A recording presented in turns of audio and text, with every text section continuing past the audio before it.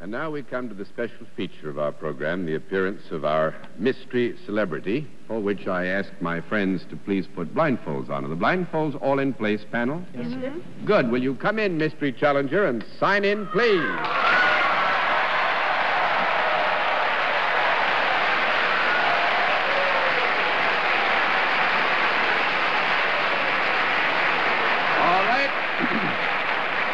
Panel, as you know, in the case of our mystery guest, you change your form of questioning. You ask one question at a time, in turn, moving clockwise, and we'll begin with Miss Dorothy Kilgallen. Do you have any hit records? No. Mr. Dolly, why you don't sing Volare? What? I can't sing. Oh. Our guest asks why I know sing Volare. I tell him I can't sing. I love music but can't sing. Mr. Cerf, 1 down and 9 to go. Are you a character who might possibly have his picture on the sports pages? No. 2 down and 8 to go, Miss Francis. Are you well known through the medium of television? No. This I'll have to change. Our guest is well known through the medium of television. Mr. Payne? Are you primarily, is your job in the entertainment business? No. Oh, pardon. Oh, dear me. Mr. Dolly, Yeah? why they wear masks? Why they wear masks? So they can't see what's going on. Then I wear mask too. What, you mean you don't like to see what's going on? No. Now, I would say this. I think it would be unfair to...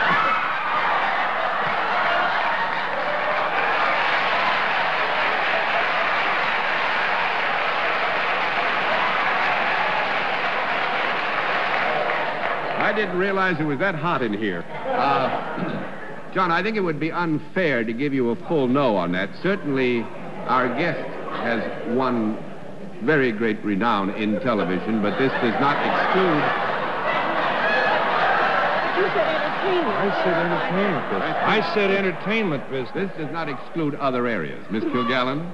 Did John get a complete yes on entertainment, that was his primary function, or... No, I just explained, Dorothy. Oh. I think that we would have to agree that this is a large area of interest on the...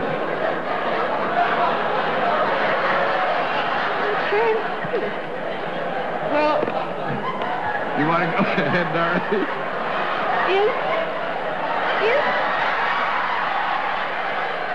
I can only think of one thing he could be doing.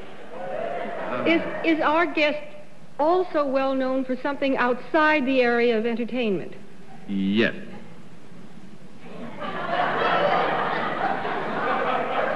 Has our guest ever directed a motion picture? No. That makes it 3 down and 7 to go, Miss Francis. You sound so dour. Is that to lead us astray? Are you a comedian? Sometimes, but not really. 4 down and 6 to go, Mr. Payne.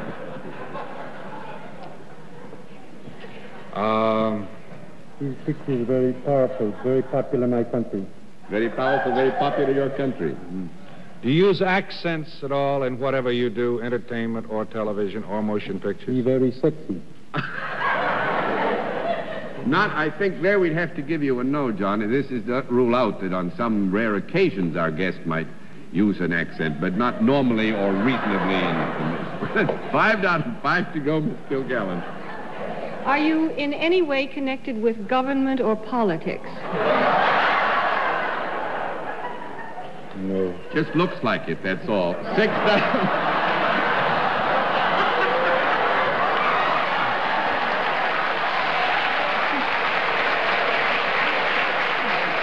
6 down and 4 to go, Mr. Cerf.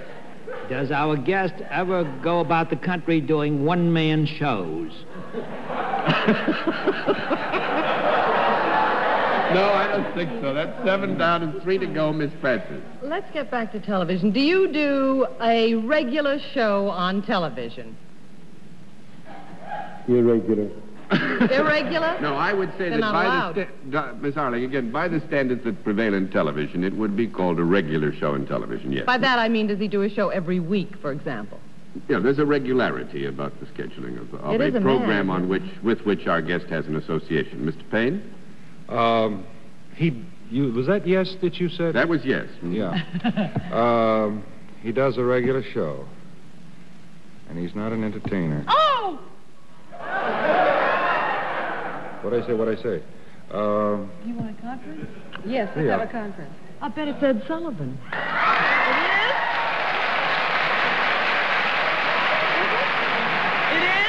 Well, who says?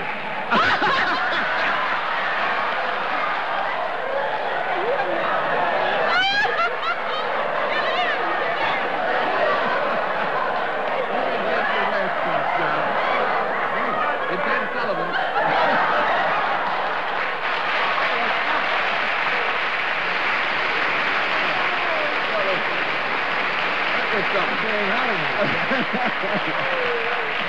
That was something, Ed. I won that in golf yesterday with John. Yeah, I saw Won Ed. that from John, rather, at golf. I see.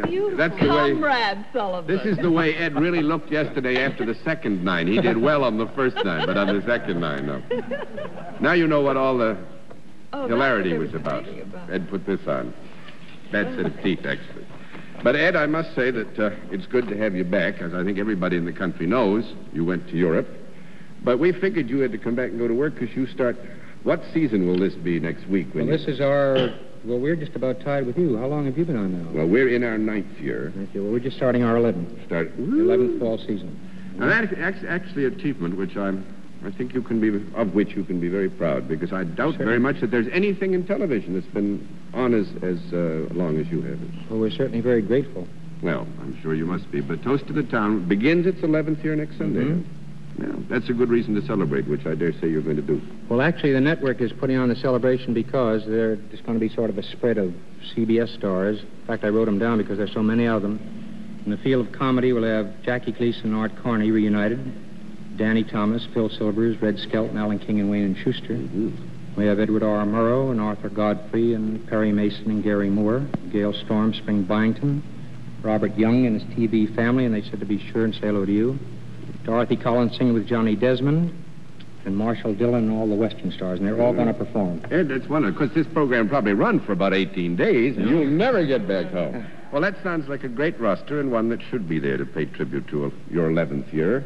Well, And they're actually not paying tribute to me. I'm very happy to get all of them. Wow, thanks. John? Ed, yeah. I'd like to say something. Ed, we always talk about you and all your stars. I'd like to say you have one of the nicest wives of anybody in the television business. Well, that's the nicest compliment. It's the compliment I most appreciate. Thanks a lot, Ed. Thank you, John. Awful nice to have you with us, and we had a load of fun.